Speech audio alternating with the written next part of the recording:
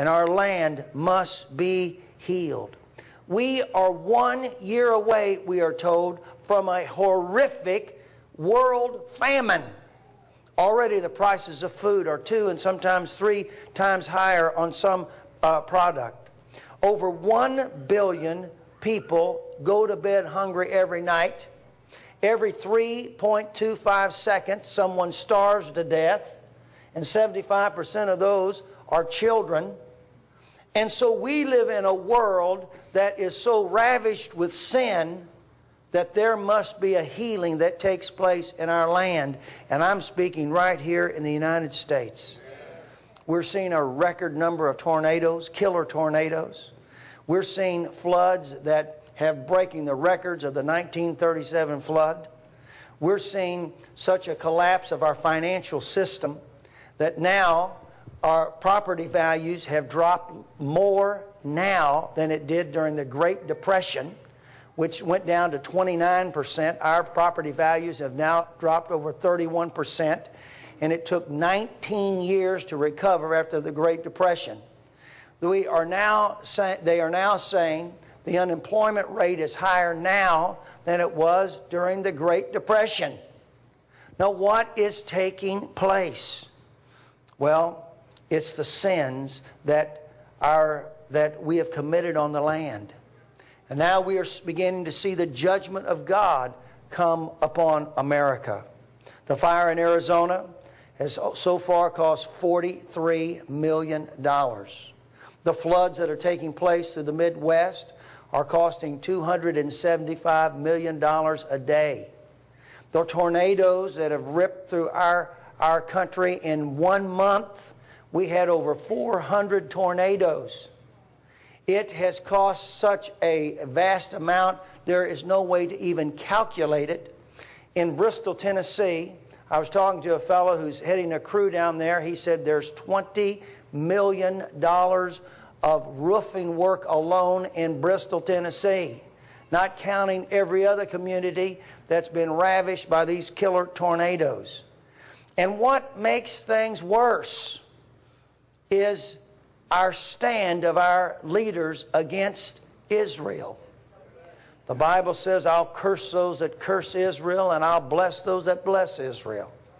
We had a man come here and speak a number of years ago. His name was Bill Koenig, and he wrote a book on Eye to Eye.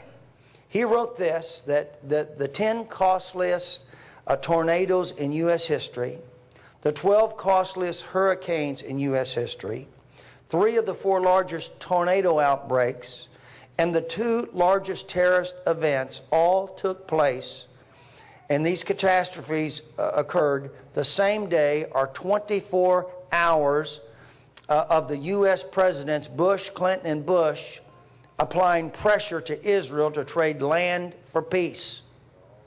It's interesting when we begin to put pressure on Israel to get your settlers out of Gaza and turn that over to the PLO. We paid, America paid, you paid, I paid, the taxpayers paid an average of $250,000 per settler to move out of Gaza. When the last settler was moved at 5:30 p.m. in the afternoon, at that same moment, a tropical storm in the Caribbean began by the name of Katrina. It built in power, and one of the spokesmen, he was a religious leader, had a great national ministry in Florida. He was so against Israel proclaiming the land. He had written a letter to the president and said Israel has no rights, more rights for that land than the Palestinians. That hurricane went right over Florida and the eye went right over his church and destroyed his church. And that ministry has never recovered. When a country takes a stand against Israel, such as Japan did, within a matter of days, the tsunami came and just has destroyed the nation of Japan. On May the 19th, President Obama spoke to Israel to go back to the 1967 boundaries. within 48 hours, Joplin, Missouri was hit with the worst tornado in the history of that whole part of Missouri. I have been in Joplin, Missouri so many times. I went to flight school there in Joplin, Missouri. I've been through that town. It was totally destroyed. And then killer tornadoes began to go all through the Midwest. Now they're predicting the hurricane season is at hand. They're saying there will be 16 major hurricanes, and in 165 years since they've been tracking hurricanes, there's only been 8 other years that they have ever predicted as many as this many hurricanes. What is taking place? Our land is under a curse because of the sins of the people. Now the Bible says in the tribe of Issachar, which were men who understood the times in which they live. If there's ever a time that we need to understand what's taking place, we need to understand this. We need to understand this is not about global warming. This is not about La Nina out causing the weather patterns to change. This is about unrighteousness and about God's people turning back to the Lord. Can I hear an amen? Amen. You know, there's an interesting scripture in Daniel chapter 9, verse 27.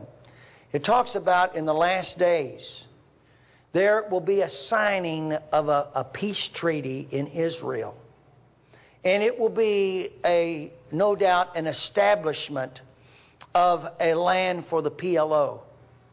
And this absolutely could take place with Benjamin Netanyahu and with President Obama in leadership in our country. We are living right now on the verge of this all taking place.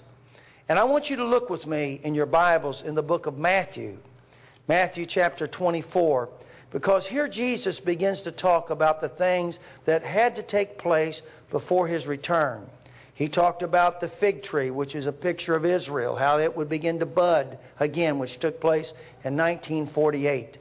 And then He made a statement that the generation that saw these things begin to happen, many of those people would still be alive when the Lord would come back again.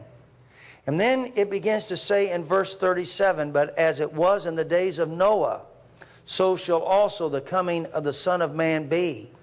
For as it was in the days that were before the flood, they were eating and drinking and marrying and giving in marriage until the day that Noah entered into the ark, and knew not until the flood came and took them all away, and so shall also the coming of the Son of Man be.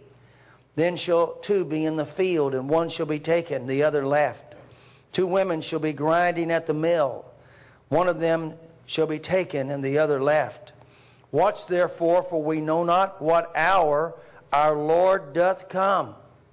We don't know the very moment, the very hour, but we know we are in the countdown of the coming of Christ. It says, as it was in the days of Noah, so shall it be in the days of the coming of the Son of Man, as it was in the days of Noah. You know, during that time, Noah, he looked and it was so bad, he decided he wasn't going to have any kids. And then when he was 500 years old, God spoke to him, and he decided to have kids. How many know that 500 is a little late to start a family in any generation? And so he has these 3 boys, and he begins to preach righteousness. And he said there's going to be a flood that takes place. Well, it had never rained in the land.